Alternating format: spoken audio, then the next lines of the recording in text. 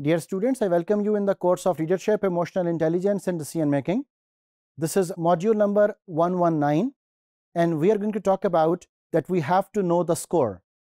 By this expression that we have to know the score, we mean to say that we have to be calculated, we have to be estimated, we have to involve ourselves in a way that we are there to improve our emotional intelligence, and at the same time we are not going to have superiority or inferiority complex.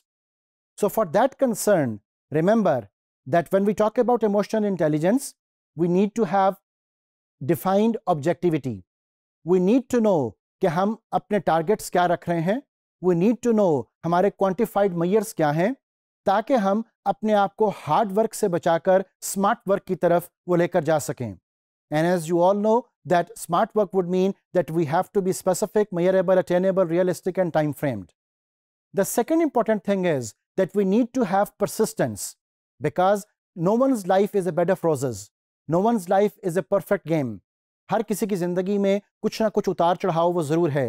हर किसी की ज़िंदगी में कुछ ना कुछ conditions and constraints ज़रूर हैं. तो we have to be persistent.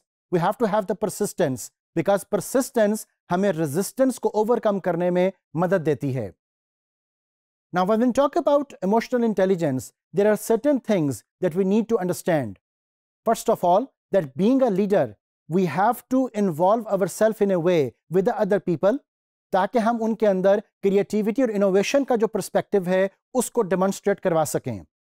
Number two, being a leader, we never have to take the things for granted, because either being a leader or a follower, it would be the biggest mistake of your life कि अगर आप कभी चीज़ों को, लोगों को, वाक़यात को, हालात को वो for granted ले लो.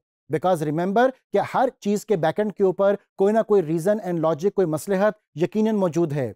तो फॉर ग्रांटेड लेने की बजाय we have to investigate, we have to sort out, we have to सी कि चीज़ों के जो रियल पैमाने और पर्सपेक्टिव्स एंड एस्पेक्ट्स हैं वो क्या हैं.